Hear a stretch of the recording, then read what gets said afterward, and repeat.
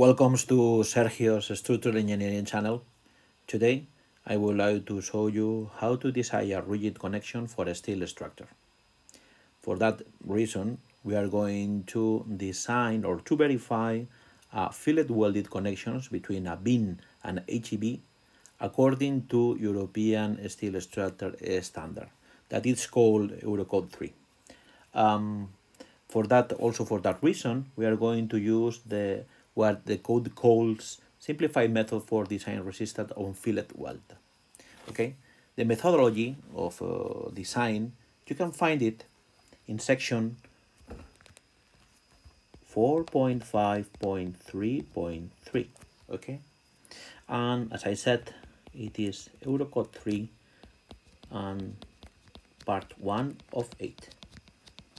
Okay, a lovely design code, okay, as a reference. Before starting to develop the exercise, the practical example, we are going to make a little description of the problem to be solved today. As you can see, we have a rigid connection, okay, between an HEB 200 as a column and a beam with a steel shape IPE 330. Both shapes in accordance with European standards. Also, both elements are defined as steel grade S355GO. Okay, and also the dimensions for the web thickness and for the flanges thickness are indicated in the sketch. As we have mentioned before, as a rigid connection, the structure creates or generates against the connection a bending moment, design bending moment, indicated with that B arrow in color blue, equal to 160 kilonewton meters, and also acting against the connection, we have a vertical shear force indicated with that green arrow with a value of 140 kilonewtons. Okay. It is before starting to make any design connection, it is highly recommended to verify how the elements of the connection are stressed. Okay, so let's start to verify. Okay, to check the beam in terms of stresses. Okay, we are not going to make it complicated. We are going to assume an elastic behavior of the section. So according to the mechanical properties of the IP 330, resistance modulus, it's equal to 713 cubic centimeters. According to Navier's law, okay, we have the ultimate bending capacity for a shape is equal to elastic module resistance multiplied by yield limit of the steel factor with a value of 1.5. Okay, let's operate these values and let's see which is the ultimate bending capacity, or which is the ultimate bending moment for the section.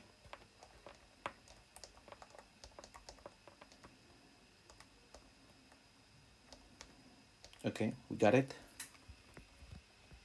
The ultimate bending moment for the section is 241 kilonewton meters. As we can see here, ultimate bending capacity is bigger than design bending moment acting against the connection. Okay, let's check now. What about shear? Okay, or the plastic? Okay, according to Eurocode, okay, any section, a double T section, the shear is provided by the strength in tangential stresses due to the area of the web. Okay, so we have tangent stresses. Okay, that is only 2 divided by a square root of 3 factor by the 1.05. Okay, and the area of the web. So we are going to assume the height of the double T, okay, and multiply by 7.5 thickness of the web. Let's evaluate the result.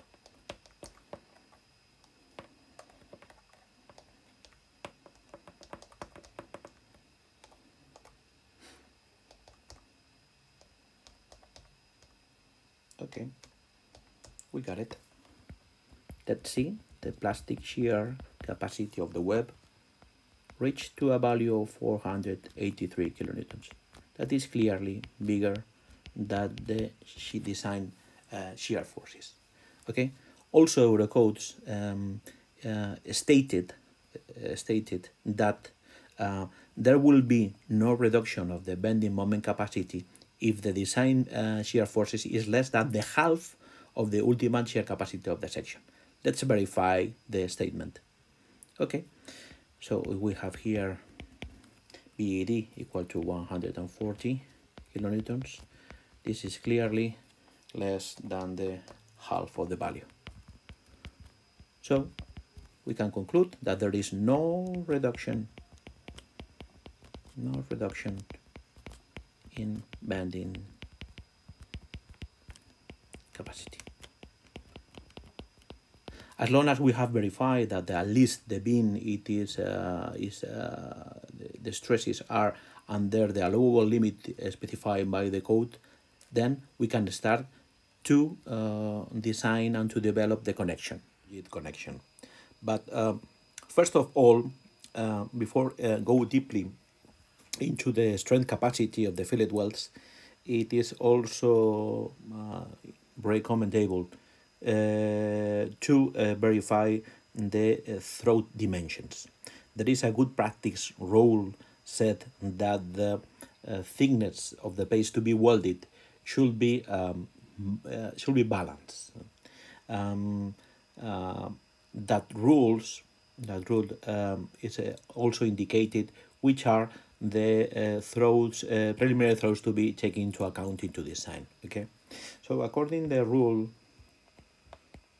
said that the minimum dimension of the throat should be range, okay, between 0.4 thickness, for example, for the flange of the beam, okay, and 0.4 thickness of the flange of the column. Okay, let's evaluate these values for our particular case. Okay, 0.4, the flange of the beam is 11.5, the thickness of the flange, the thickness of the throat of the fillet is 4.6, okay, and 0.4 multiplied by 15, this is the thickness, the flange of the column, is 6 millimeters. Okay, so for the flange, the throat fillet throat dimension for the fillet welded is 8, is the minimum value is achieved. Okay, but there's also a upper limit boundary that said that the maximum dimension for the throat should not be bigger than 0. Thickness of the flange of the beam or thickness of the flange of the column. Let's evaluate these both values. 0.8, 1.5 for the beam is 8, 0.5 millimeters, okay, 0.7 multiplied by 15 is 10.5 millimeters. So in terms of the geometrical dimension of the throat for the flange, we can say that 8 millimeter is a properly value for those good practice rules. Okay, the minimum and the maximum throat. Okay.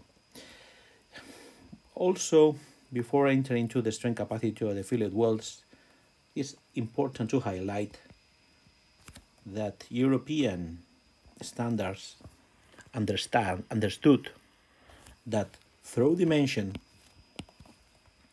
is this height of the triangle. Okay, it was supposed that the fillet welded is as a surface shape like this. Okay, so the value of the throat that is called A, okay, is the height of the minimum triangle that can be enclosed inside a section of the throat. Okay, section of the throat, and of course, this is going to be the value that we are going to use in the coming calculations. Okay, throat. Okay, just as a reference, just as an information. Okay, American standards, instead of using this value, they define the throat by this dimension, okay, that is called the leg of the fillet welded.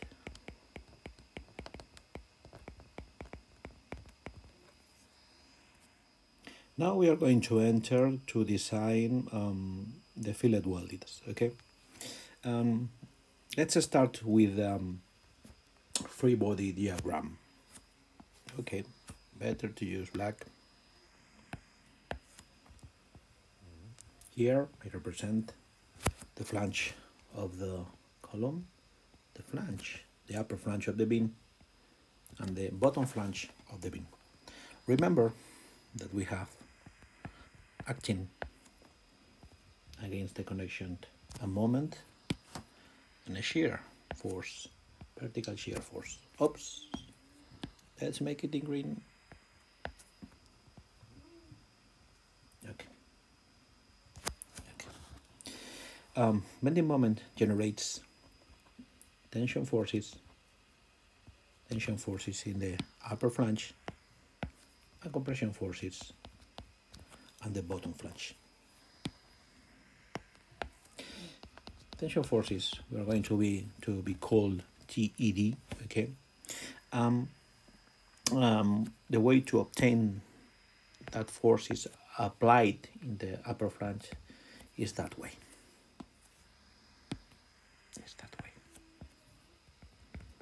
TED, it is same as the compression action in the flanges and is equal to design bending moment divided by an arm called Z. Z is the height of the steel shape minus thickness of the flange of the beam. Let's find the value of the tension acting over the upper flange. Okay, so it is 160 divided by 330 minus 11.5.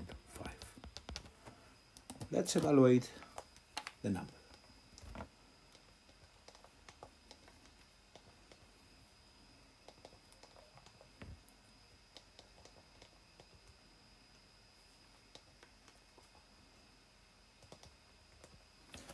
We are talking about tension force applied at the flanges equal to 502 kilonewton.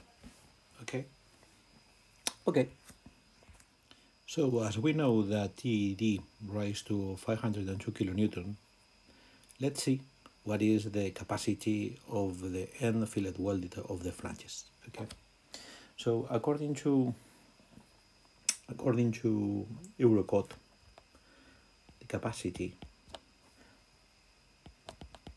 ultimate capacity of the fillet welded follows this equation. Okay,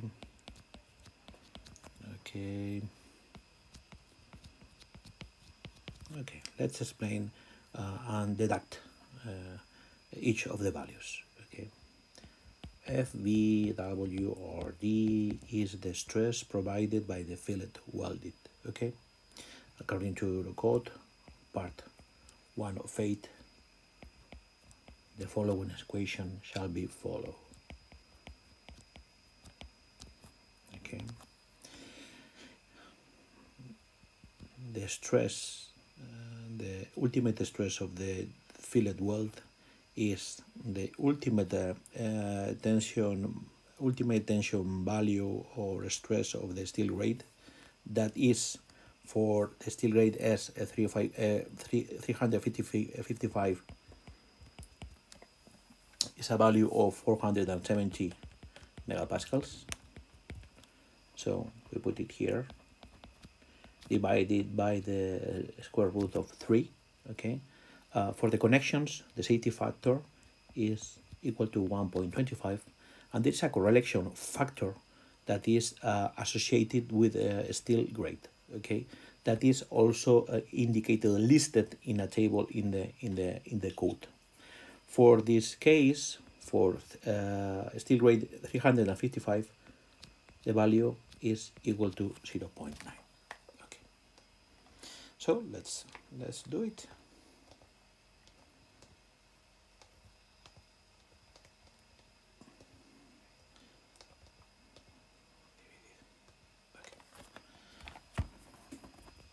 The stress provided by the fillet weld is 240. Okay, so we'll keep on to completing the capacity in terms of force for the weld. We have like a 240 megapascals. Okay, the dimension of the throat is indicated in green, that is 8 millimeters. Okay, we are going to assume that the flanges are all effective. It is true that the below side of the flange is interrupted by the connection with the web, but in a practical way we are going to assume that both sides of the fillet are the same. So we are going to put here the length of the fillet is the same length of the width of the IP 330, that is 160, and of course 2 times the welded below and under. Okay, let's evaluate.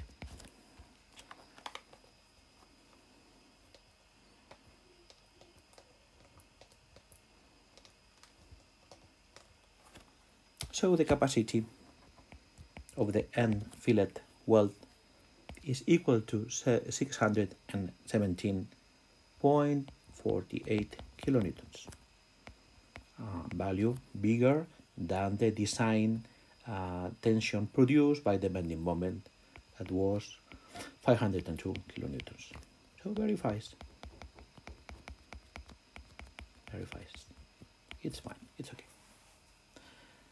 Let's do the same exercise with shear forces.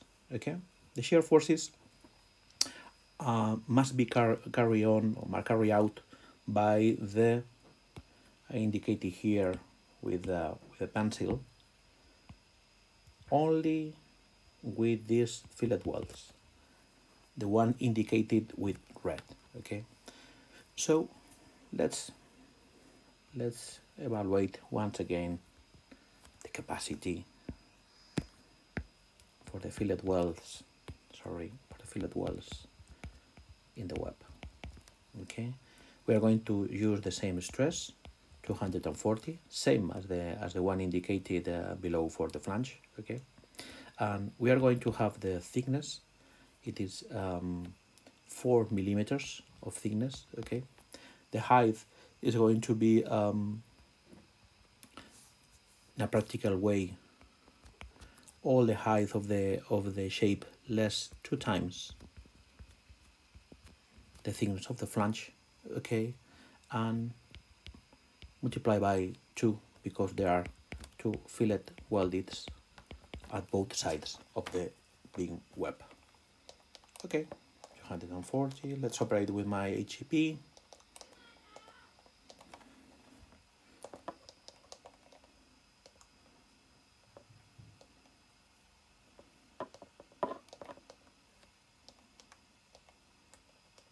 My calculations are right, that they are supposed to be. The capacity for the vertical fillet welds rise to a value of 589 kilonewtons. That is clearly bigger than the design shear force equal to 140 kilonewtons. So that's the end of the exercise. We have summarized a little bit how we can approach to the well, how we can solve a rigid connection, a welded rigid connection between two steel shapes according to European design code, European standards. As you can see, it's a methodology simple to be used. Simple to be used. It's very is you can follow them without any issue. So well, this is the end of a new practical example to be developed in this channel. If you have any doubt, if you have any commentary, please use the tools below the video. I have no objection to hear for you any proposal, any doubt. And I would like also to say that the information that is has been developed during this video is going to be shared in my LinkedIn profile also, so you can have the explanation for directly in this video in YouTube, but also you can have the like a background or these little numbers of the development of the exercise. Also, you can have it in PDF. So, okay, it is time to go. Okay, so happy to hear from you. Bye bye. Take care.